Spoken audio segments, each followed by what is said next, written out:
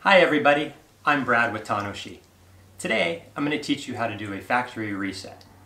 Now what a factory reset does is it takes whatever settings you have now on your device, it wipes it all clean and gets you back to a clean restart, just like when you turn on the computer for the first time coming out of the factory. So say for example you decided not to follow every step in our easy to follow quick setup guide, which is very easy to follow. We definitely encourage it, 2 pages. And you accidentally set up an adult account instead of a minor account for your child. If you did that, no problem, we're going to show you how to start over. So all you do is once that adult account is set up, go to your home screen and swipe down twice from the top. Once, twice. What's going to happen is you're going to open up a little gray menu. From there, you're going to see a blue picture of a person at the top, and right next to it a round widget. Click on that round widget.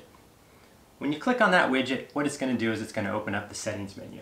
So from there, simply scroll down to the bottom until you find the prompt that says backup and reset and click on that. Okay, the next screen pops up and at the bottom of the screen it says factory data reset. Click on that. Great, now you're only one step away. At the very bottom of that page it says reset tablet. When you hit that button, your tablet is going to be formatted and it's going to reset to the original factory specifications.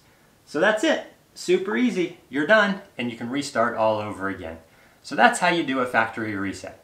Thank you for watching, and for other great helpful hints, please visit Tanoshi Kids Computers /FAQ. Thank you very much and have a great day.